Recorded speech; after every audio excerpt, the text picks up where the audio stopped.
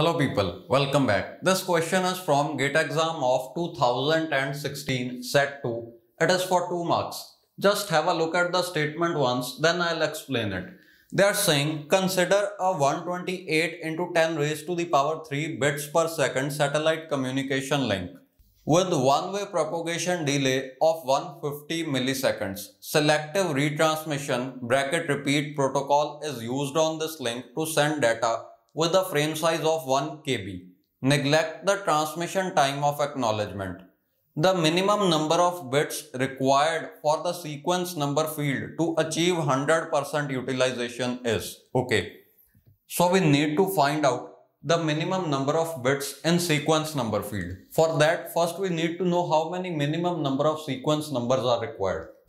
So have a look. Minimum sequence numbers depend on sender window size and the receiver window size.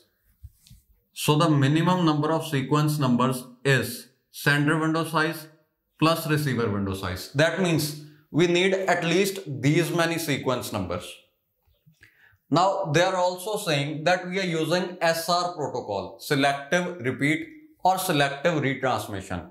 In case of SR protocol, sender window size and receiver window size is equal. That means minimum sequence numbers are 2 times W. Say the sender window size is W, which is also equal to receiver window size. So WS is equal to WR is equal to W. Say. Now we need to determine what is the value of this W for finding out minimum sequence numbers. Okay. They are also saying we want 100% utilization. That is, the link utilization must be 100%. That means they are talking about 100% efficiency, or which is equal to 1. 100% can be written as 1. Okay, so the efficiency must be 1. You already know that value of efficiency can lie between 0 to 1. So for 100% efficiency, in case of sliding window protocol, the condition is sender window size must be equal to 1 plus 2a. Okay. And because we are using SR type of sliding window protocol, so obviously receiver window size will also be equal to 1 plus 2a because both of these are equal. Okay. I hope you know all this stuff. Anyways, let's go ahead and find out the value of 1 plus 2a. Value of a is propagation delay divided by transmission delay. Propagation delay is directly given in the question, which is 150 milliseconds, and this is one-way propagation delay. Anyways, in formula also we require one-way propagation delay only. Okay, so don't multiply it by 2. It is just there to confuse you. Let us substitute this value. 1 plus 2 into 150 milliseconds divided by the transmission delay. So we need to determine what is the value of TT. Transmission delay is defined as length of packet divided by the available bandwidth. Length of packet is 1 KB. That means 1024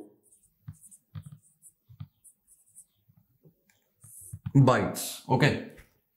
And bandwidth is 128 into 10 raised to the power 3 bits per second. So we also need to make the units equal. That means let us convert these bytes into bits. This will be into 8 bits. Okay, divided by 128 into 10 raised to the power 3 bits per second. Bits and bits will be cancelled. Per second can be simply written as seconds because it is in denominator. Okay. So you can see this is value of transmission delay. It is a delay and hence unit needs to be equal to seconds. So units are correct. Now you can see this will be 8 ones are and 8 16s are. 2 raised to the power 10 divided by 2 raised to the power 4. This will be equal to 2 raised to the power 6. That means 64. 16 ones are 16 into 64 will be 1024. Okay. So let us just substitute this value. It is 10 cube divided by 64 seconds. Okay. See, we require the value of 1 by dt. That will be 10 cube divided by 64 seconds. Now you can see m can be cancelled with 10 cube because value of m or milli is 10 raised to the power 3. Sorry, it's 10 raised to the power minus 3. That is how I am cancelling it with 10 raised to the power plus 3. Okay. This is 10 raised to the power minus 3 seconds. And anyway, second and second will also get cancelled. So there is no unit for this number. And that is actually correct. Because 1 plus 2a is the number of packets that sender will send without getting any acknowledgement. Or the sender window size. Window size will just be a number. We don't need any units of window size. Okay. So sender window size is this, which comes out to be equal to 1 plus 2 into 150 divided by 64. So 150 divided by 64 is 2.34 something. Let us just write 2.3. And this is equal to 4.6 plus 1, which is 5.6. So 1 plus 2a comes out to be 5.6. In case of sliding window protocol, if you need 100% utilization, the value of sender window size must be 1 plus 2a. That means this much. Okay. Sliding window protocol can be of two types. Go back N or SR. Here we are implementing SR. In SR, sender window size and receiver window size is equal. So both of these will be equal to 5.6 only. Okay. So sender window size is 5.6. Receiver window size is also 5.6.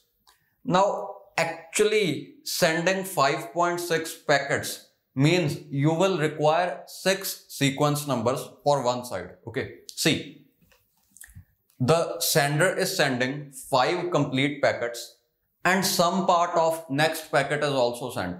That next packet has to be numbered, right? So it will consume next sequence number also.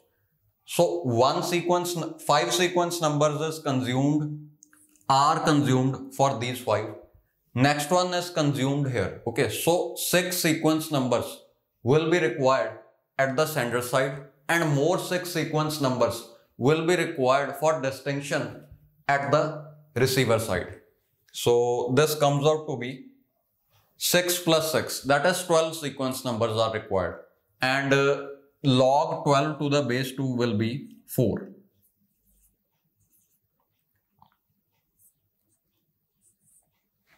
So this is 4. That means you require 4 bits in that sequence number field. Okay.